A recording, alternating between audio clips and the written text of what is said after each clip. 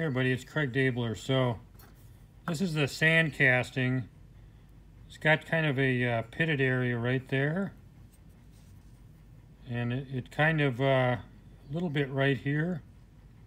And so I actually want to, I'm going to try and hand engrave this once it's all done, just as a practice piece. But I sand cast it in sterling silver, and I'm going to show you really quick how to take care of these little spaces like this. We're not going to use solder. I'm going to fuse them, and that way, after I heat this up and fuse the metal, you should be able to finish this and not ever know that there was a problem there. So what I did is I took these and I cut off these little bits down here that were from the vents. And so I'm going to use those, since they're the same metal, to do this. Okay. First thing we're going to do is we have to prepare those areas so that they'll accept the other metal to be fused. And what I'm going to do is I'll try and keep this in the video, but normally I do this on my bench pin, but I got a little ball burr, and I'm just going to run it through here, smooth it away, get all the sharp edges off of there. Seems to be a little bit right here.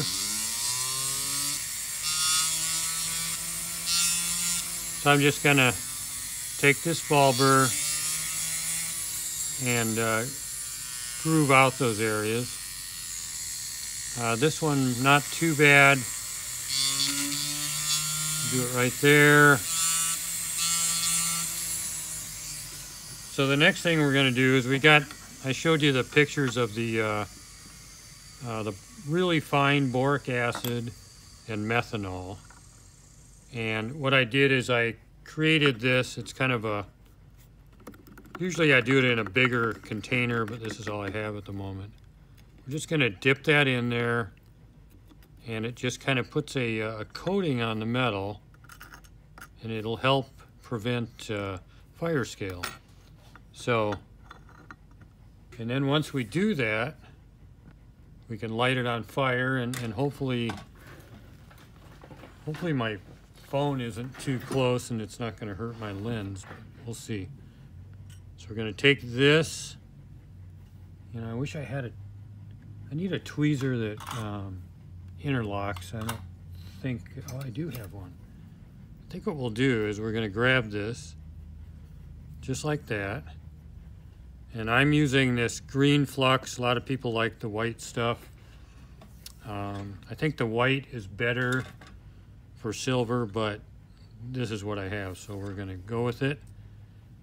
I got my Hoke torch, propane and oxygen.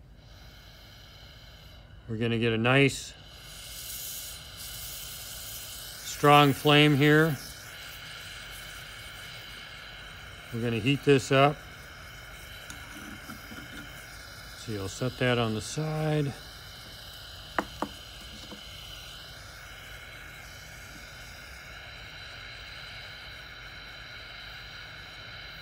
Let's see, so we're going to add little flux around that area. Then what I'm going to do is I'm going to heat that up.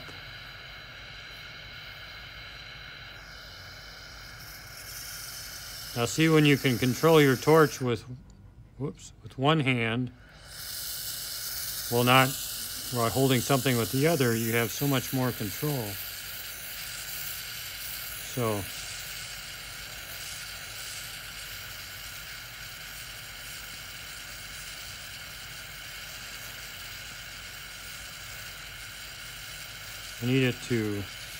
I got to get the mass hotter than the little part there.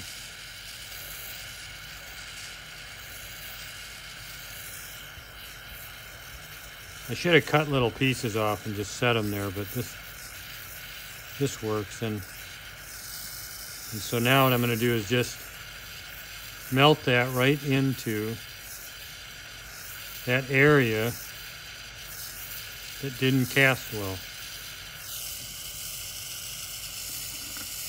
All right, that worked out really good.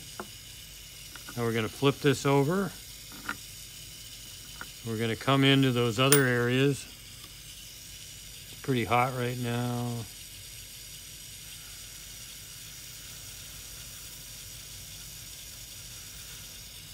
It's almost too hot, but that's okay.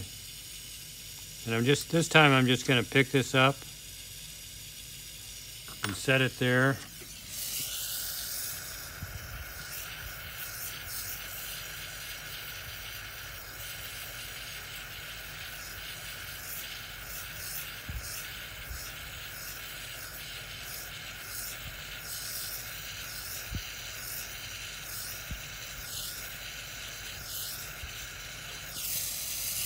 Just fusing that right on there.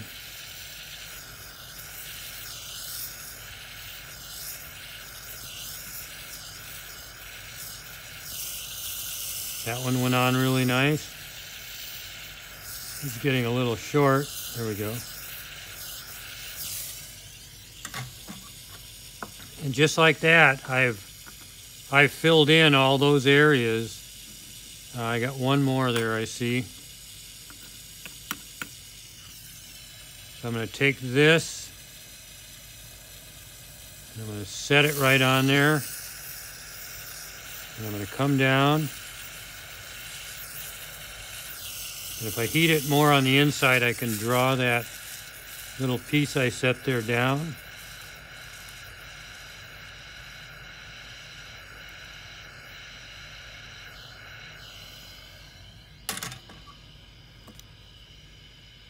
I may have to actually cool this and start over.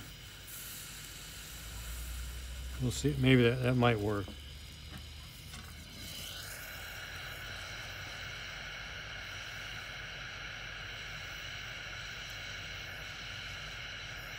Now, I probably haven't done this in a year, maybe longer. But it's like riding a bike. I'm just a little slower at it, I guess. There we go. There, so now I've fused all those areas, and finishing it should be a lot easier. All right, let's try and get it up closer. See how it's just kind of like built up on there. So I'm going to let it cool, and then I'm going to put it in the pickle pot, which is I'm using either Spare X or pH down, and it's just a crock pot on low. So then we'll go from there. All right, thanks everybody.